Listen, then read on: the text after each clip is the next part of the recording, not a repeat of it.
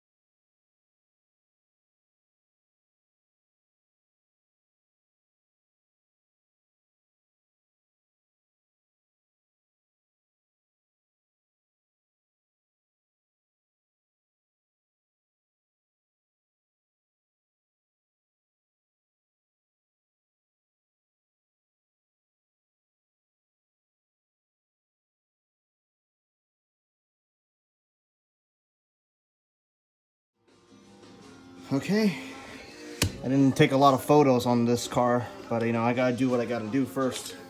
So rear brake pads are only replaced. I didn't need to replace the rotor, but brake pads have been on the rear have been replaced. New front rotors and pads on the front.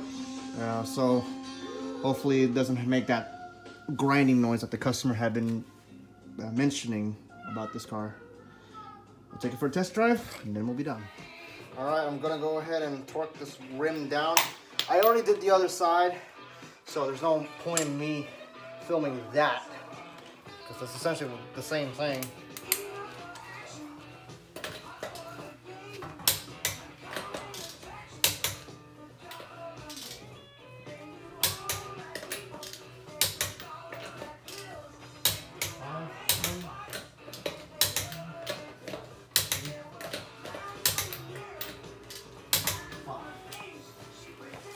Torque wrench is very useful.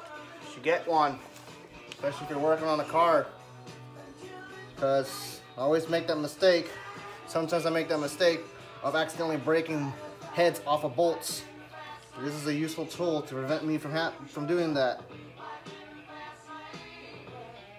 So if you're gonna be working on cars by yourself, get yourself one of these.